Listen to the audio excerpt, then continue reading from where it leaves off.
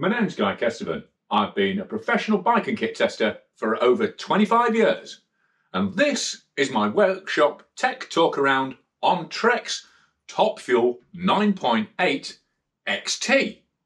A bike that's potentially confusing, certainly not perfect in some aspects, but overall a brilliant all-rounder for trail riders who just like going fast everywhere. So a lot of the confusion comes from the fact that Trek still classify this bike as an XC bike, and it still gets that Top Fuel name, which is, comes from dragsters and the kind of unlimited fuel category at the very top end of performance. And historically, this used to be Trek's fastest full suspension race bike. And it kind of is in a way. I mean, it's still the lightest, full suspension bike they've got. The Super Caliber, which has the suspension strut built into the top tube, is their lighter pure race bike, but, at 60 mil of travel, I wouldn't classify it really as full suspension.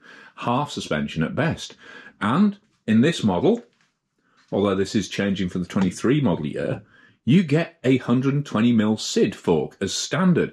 That is effectively the trail SID with 35 mil legs, but it's still a much lighter fork than the Pike, which they're ranging for 23. And they've continued to do some very interesting things with the shock tune in Kinematic that, again, makes it a really, really efficient pedalling bike. But when you start looking at the geometry and the rest of the spec, this is very clearly more a trail bike. For a start, you've now got a 66 or a 66.5 degree head tube. That's a degree and a half slacker than previously. It's 10 mil longer in reach. So a large is 480, medium large is 465, this medium is 450. And you're getting trail rather than XC features on the frame as well. So you've got now internal storage underneath this bottle cage. And it's a bit of a squeeze once you put a tube into this supplied sleeve. There's plenty of room in that big broad down tube.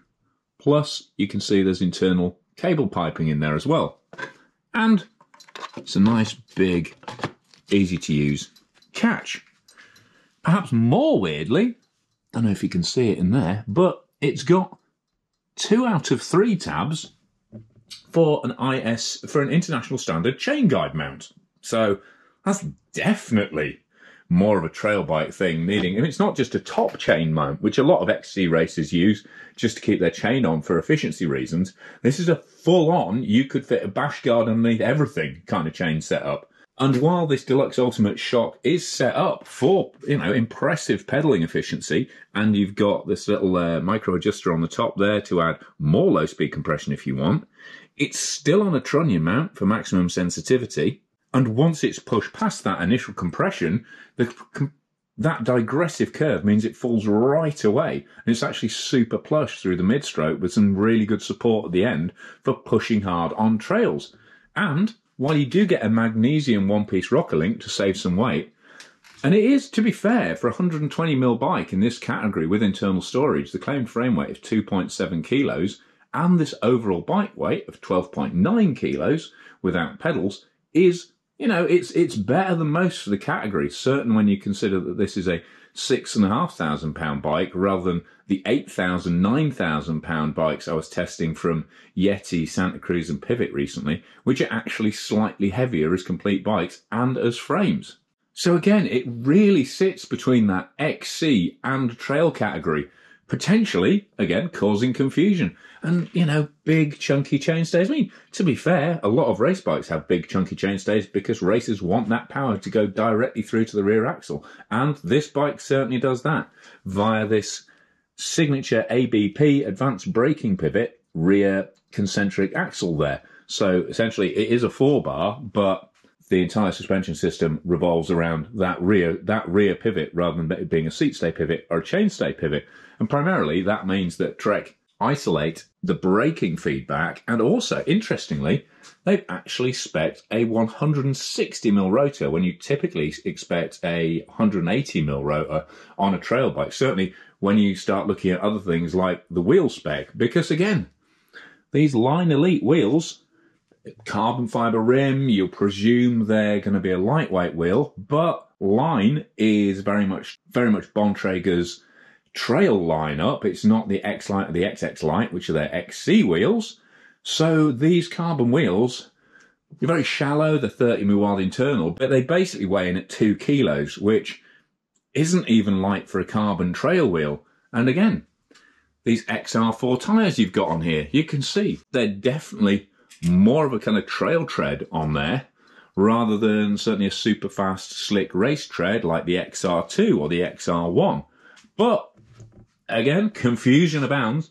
They actually roll pretty damn well, and while they're listed as a 2.4, they actually come up near a 2.3, even on these broad rims. And while the wheels are heavy, they've got this super fast Rapid Drive 108, almost instant connection. So together with an anti-squat figure that's almost exactly consistent throughout the travel, I think it varies between about just under 102 and about 100.5%. So it's got almost like a gimbal effect, the consistency you get in terms of the connection between your pedaling and the rear end is just so consistent through the bike and through the travel. It really, really lets you hammer on this bike without any interruption. Again, that works great for racing or for efficient climbing, but it also works when you're hammering through rock gardens, as you will see from the somewhat unconventional non-stop live ride video I ended up doing on this bike. So obviously, if you really want to know about the ride, then make sure you check out that live ride video, because it was certainly a super fun one. I mean, to be honest, I didn't really know how to summarize this bike in a live ride video, but I just set off pedaling, and then the fact it didn't want to stop for any reason or any obstacle up or down kind of beautifully summarized what this bike is brilliant at. It's just a bike that not only makes hammering the climbs really, really rewarding, but it can properly thrash the descents and rally pretty much every technical terrain in between. Or to put it another way, it makes Type 2 fun genuinely fun. But as I said at the start, it's not perfect, and there are some pros and cons to some features on here. The seat tube, the fact they use a 34.9mm in diameter on there now means you get a really good, big, stout seat post, so it feels really firm under you. There's no wobble or waggle, and it should take loadings really well long term. But because of this kink in the seat tube, you're restricted to relatively short stroke lengths. So this medium only gets a 150mm dropper on there. And this knock block system, while it's definitely been opened up to 72 degrees, so it's very rare that it does interfere with steering, I kind of wonder why it's on there anymore, because you can see there's a whole ton of clearance, even if you remove those spacers out of the system. So I guess it's only there if you wanted to run an inverted stem. So I guess it gives racers the potential, and certainly if you switch the wheels out, which I have done on it, and put lighter, faster tyres on, you could make this into a really quick, sub 12 kilo marathon bike that would not only be efficient on the climbs and the pedaling pulls, but could really make your time back on the descents. Or you could go the other way, spec it up with a pike fork, or wait for the 23 version, which has a pike fork as standard, although that is slightly more expensive. That's 7,250 rather than 6,650, according to the Trek listings at the moment. But you can put more fork in. It'll take 130 or 140mm travel fork without upsetting the frame. And there's even space on the rear end there to put a piggyback shock in for some extra control. So you could run a Super Deluxe rather than a Deluxe Ultimate. Although, to be fair, the tuning into this shock is so good and suits this bike so well, I'd be very reluctant to play around with that. And that tuning, because it's so specific to this bike and because it relies on components that you can only get in the Deluxe Ultimate model, means that not only does this mid-level 9.8 bike get the ultimate spec shock, but so do the Alloy bikes. And there's a full range of Trek top fuels to choose from Alloy right through to Ultra Bling, XX1, Axis or XTR bikes at the top end. And while it's not size specific in terms of things like rear chainstay length, you do get more sizes in a Trek than in most brands. So it starts at extra small and goes all the way up to XXL, but goes all the way up to XXXL, but crucially you get that medium-large size in the middle of the range, which I know a whole load of people find is a real sort of Goldilocks in-between size that fits them perfectly. Oh, and one thing I haven't talked about, going up to the bars, not only have you got knock block, you've got a nice little Bontrager short stem, you've got wide Bontrager carbon bars, you've got XT shifters and brakes, which were totally trouble-free. It was nice to spend some time on Shimano. I've actually ridden this bike a lot over winter, so it was nice to spend some time on Shimano and just remind myself how good that classic original mountain biking group set still is in its current incarnation. And while Sid is tagged as a cross-country fork, again, like this bike, remarkably capable when you start heading into the rough stuff, even with this basic Charger damper. And I like the fact it's just simple, manual, low-speed compression or lockout on the shock, on the fork, rather than having a big nest of remote stuff up front. Oh, and talking of cabling, I think a lot of people will be pleased to see that the cables just slide into the front of the frame and then into that internal cable routing, rather than going in through the top of the headset. Maybe not as clean aesthetically, but a whole lot easier to work on. And then if you look around the back here, you've got that little Mino link on the back of the rocker link there, which lets you slide the seat stay backwards and forwards, and that changes the angles by 0.5 degree and the BB height by 7 mil. But talking the BB, the good news is we are now back to a threaded BB plus, and there's now clearance for a 30, and while it comes with a 32 tooth ring as standard, there's now clearance for a 36 tooth chainring if you've got the watts to make that work for you. So again, it's a bike that has real cross-country speed potential. So there we go. That's the tech chat through on this Top Fuel 9.8 XT, and apologies if it has been a bit kind of disjointed and random in the way I've been talking about stuff, but this whole bike is a bit of a confuser, certainly when you're just looking at the various elements of it, which makes it all the more remarkable how together and sorted it feels when you hit the trails. This is an absolute ripper.